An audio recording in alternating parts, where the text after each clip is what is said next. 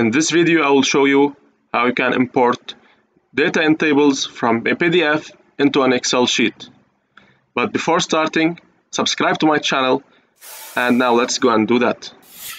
So I have this PDF file, and in this PDF I have this table containing some information about 5 countries like population, area, time zone, and currency.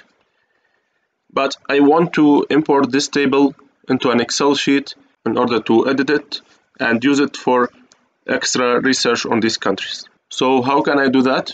First of all, I will open Excel. I will go into a blank workbook, and from here I will go into the data tab. In the data tab, in the get and transformation data section, there's this called get data.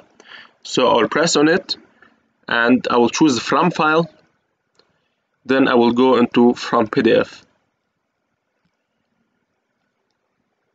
And now I will choose the PDF file in its location. It's called market research.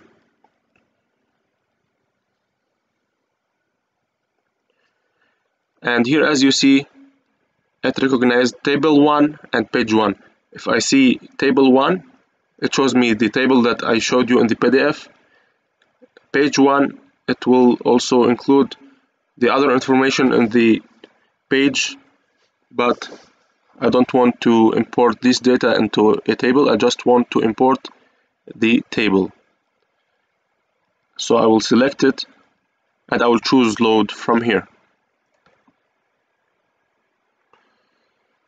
So as you can see, now the table is loaded here. I can edit it, I can add to it, I can remove from it in a very easy and straightforward way. If you found this video helpful, subscribe to my channel and like and share this video with your friends.